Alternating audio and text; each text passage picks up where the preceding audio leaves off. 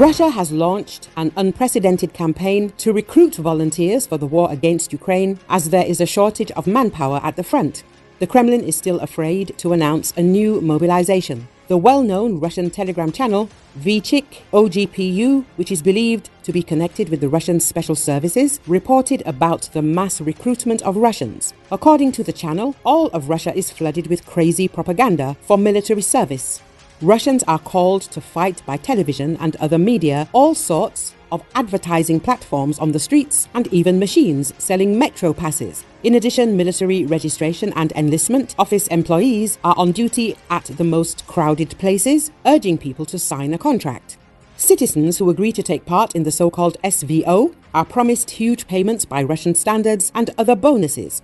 In addition, according to reports from those who have already gone to the front, the commanders of some areas have been agreed to carry out an action. Come yourself, bring a friend. Now, for one soldier who signs a contract and convinces a person to go to war, they can give him a long-awaited vacation, and in some places they even promise a reward, the Russian resource reported. At present, Russian army fighting against Ukraine is suffering from a severe shortage of manpower and supplies. Traitor of Ukraine, who went over to the side of the Russian Federation, Tatiana Montian, complained about the poor supply of the Russian armed forces, due to which soldiers are forced to either purchase what they need themselves or ask volunteers for help.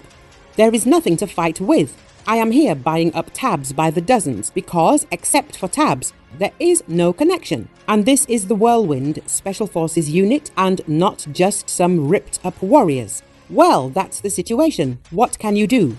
There is nothing at the front. With such a dynamic development of the situation at the front and in the rear, we can even lose Belgorod. Well, I can't get my head around it.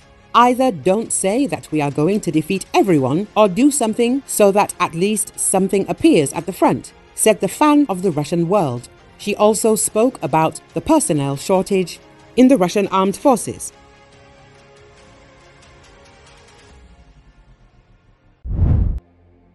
Four people were killed and 17 others injured when multiple shooters opened fire Saturday in what police described as a targeted hit on one of the people killed at a popular nightlife spot in Birmingham, Alabama.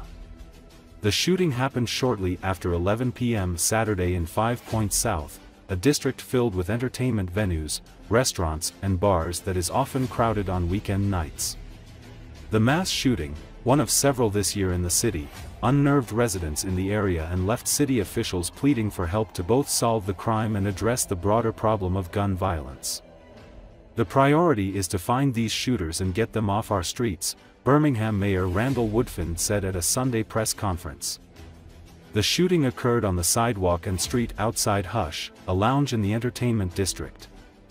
Blood stains were visible on the sidewalk outside the venue on Sunday morning.